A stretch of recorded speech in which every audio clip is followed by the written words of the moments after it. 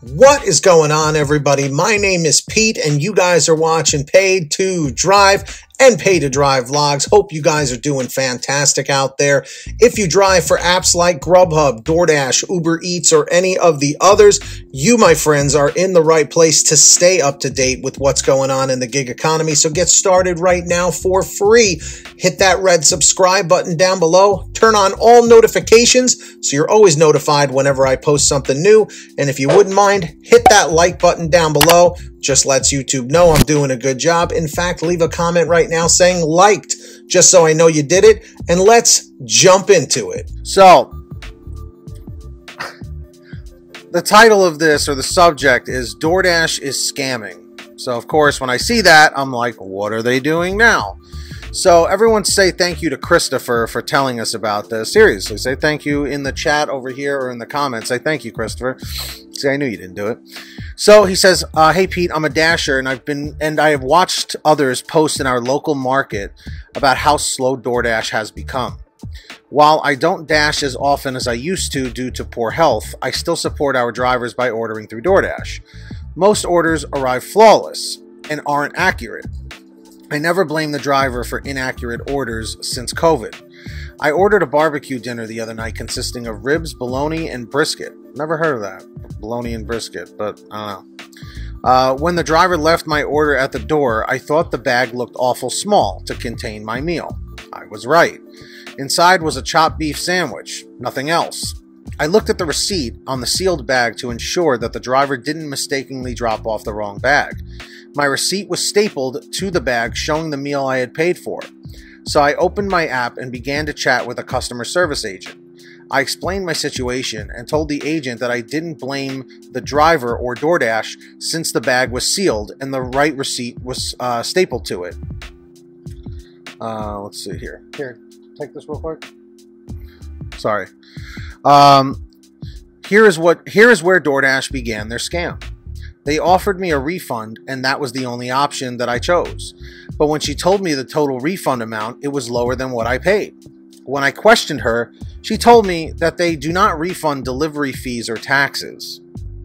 This is the first I've heard of this. So I said, what? She was very insistent that they didn't, and you can see by the attached chat screenshots she was not willing to budge. That is until I became insistent. It took me 35 minutes to get them to refund it, and I was still not refunded for the full amount. So I was persistent and got a full refund. No matter how hard we as drivers try to provide our customers with exceptional customer service, DoorDash does this to, he says, to Lisa them off. How many refunds does DoorDash process each day? I'm sure it's a huge amount, and how many customers don't catch this scam? I forwarded this information to a law firm that handles class action lawsuits and have spoken to their firm in length today, and it may be taken on by their firm. Now here's something else DoorDash did. They dinged the driver with a missing item/order. The driver came back, as I would, to question me. I explained to the driver what had happened, and I sent him a statement to give DoorDash what had happened. We exchanged numbers, and the next day, guess what? He got a deactivation email. He texted me, and I was working with him to get him reactivated, but DoorDash refuses to listen. Sadly, this driver is not winning his case. He told me this is the first non-delivered email he has ever received, and they deactivated him for the store's error. I'm guessing they stapled the wrong receipt to the wrong bag. The store has even admitted fault and has contacted DoorDash to get this driver reinstated. As of today, he is still deactivated, and I am appalled at DoorDash's blatant scam and deactivation of this driver. No wonder it has gotten slow. Customers are not standing for this poor service and scams. I'm in the Tulsa, Oklahoma market. And then, yeah, he shows like the conversation with the support team and everything. Like, I mean, you can't make this stuff up. So I love how this was a two-parter here. It's a DoorDash driver who doesn't dash that much anymore, who still wants to support DoorDash and drivers, orders the food, gets the wrong order, reports it's the wrong order, and then the driver gets deactivated, and it wasn't the driver's fault. It was the right receipt on the wrong bag. You tell me how that's fair. Again, these companies could care less if you, get deactivated, because if you get deactivated, 10 more people will take your place. And that's just the way of the world, man. And I'm here to let you guys know about this stuff going on because, again, you need to be aware of this stuff. Always make sure when you are picking up orders, don't just grab the bag. Just always ask, is everything in there? Yes. Check if there's drinks. Are there drinks? Yes or no. Whenever I go into a restaurant, I always ask about drinks, and I always say, is everything there? Unless they're like extremely busy for whatever reason, always, always, always double check that you're sending the right stuff. Because on Grubhub, you don't have to deal with these deactivations like this, but DoorDash, because they have that rating system, it can be manipulated. And look at this crap. They didn't even want to give a full refund.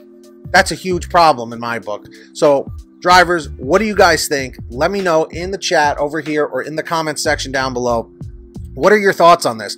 Do you think that this driver handled this correctly? How do you feel about the driver being wrongfully deactivated? Let me know down below, because this is absolutely ridiculous in every way. It just makes me so mad. It really does. And of course, if you ever have anything you want to share with me, a comment, a question, a topic, a story, an article, whatever it is, be sure to send it to me at paidtodrivestories@gmail.com. Also, for a quicker response, you guys can always reach out and message me through Patreon at patreon.com/paidtodrive.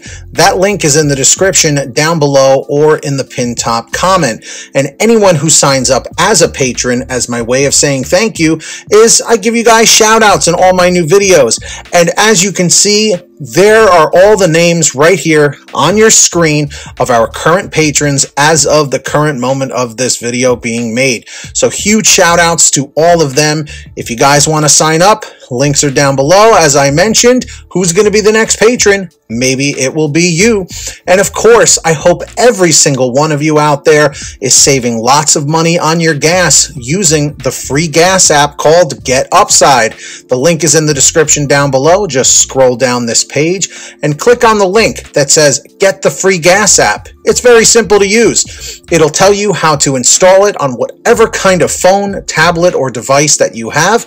And then from that point, all you got to do is go to your gas station, pump your gas, print out your receipt, take a picture of your receipt with the Get Upside gas app, and within 48 hours or so, you'll get anywhere from 15 cents to 45 cents a gallon back, which is pretty fantastic. And if a friend or family member signs up using your code, you'll get paid every time they pump gas. It's called Get Upside. Links in the description down below. Make sure to download it today. And finally, for all your t-shirts, hoodies, and goodies, visit paidtodrivestore.com. That link is in the description, and you guessed it, the pinned top comment down below. We've got lots of great new designs, colors, sizes, you name it. We probably have it on sale every day at paidtodrivestore.com. That link is in the description down below and the pinned top comment. And of course, if you made it to the end of this video, I'm extremely grateful for all of you. Let me know by leaving a comment in the chat or the comment section below saying END 100, END 100. Just lets me know you did it.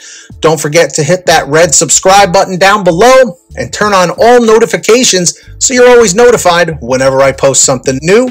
And if you wouldn't mind it, hit that like button down below. Just lets me know you enjoyed the video, and it lets YouTube know that I'm doing a good job. In fact, leave a comment right now saying liked, L-I-K-E-D, just so I know you did it. And until next time, get that money, get that honey. Keep hustling and keep bustling, and we'll see you next time right here on Paid to Drive and Paid to Drive Vlogs. And as always, drive safe, be well, and we'll see you on the next one. Peace.